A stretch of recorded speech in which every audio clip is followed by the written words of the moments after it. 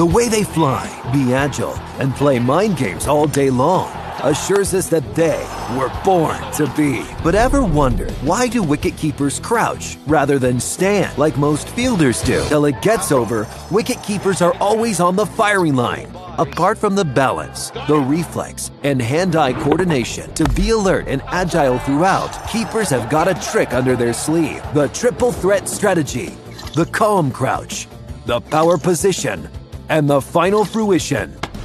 The calm crouch ensures full flexion, complete bending of the knees, a position of rest that gets maximum elastic potential energy stored within the quadriceps. Now, as the ball is delivered, the keeper shifts quickly to a semi-crouch position and then follows it up with a touch and move. This complete sequence is the power position, completed within seconds, where the quads and knee joints quickly contract and relax.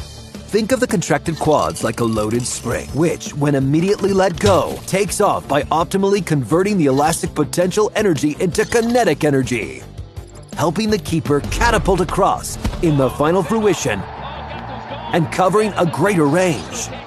Familiar with the paper frog, which when pressed and let go, flies off by making use of the energy stored within the paper fold. This triple threat strategy lets a keeper mimic a frog to grab absolute screamers. Just curious, is it easier for a taller player to keep wickets or the other way around?